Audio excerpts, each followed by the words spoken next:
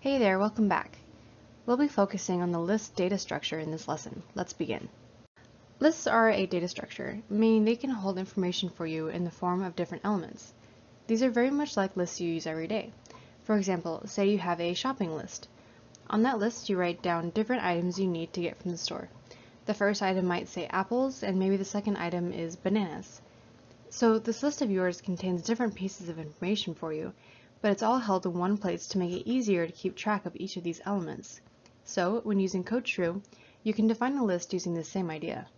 To access these elements, you can use the name of your list and then the element's index inside brackets. This tells code Shrew, go to this list and fetch the element at this position, represented by the index.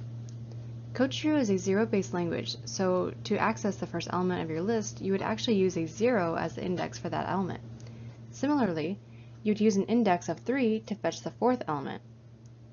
Zero-based indexing is confusing at first, but it does simplify things in many cases, so actually most commonly used languages, such as Python, use it. As an example, we show here you could have a list of strings with apples, bananas, oranges, and berries. Apples is stored at index 0, and berries is stored at index 3. Range is a function that can quickly make a list of numbers. To do so, you can simply pass in a number to start at, and then a number to count toward but not include. Range automatically counts in steps of 1. For example, range 3, 6 produces the list 3, 4, 5. Notice, it does not include 6, the range function automatically counts by 1, and each element in the list is an integer. You could also pass in a single number, like 4. This returns a list that starts at 0 and then counts toward 4, but does not include 4. So let's look at how this could be useful.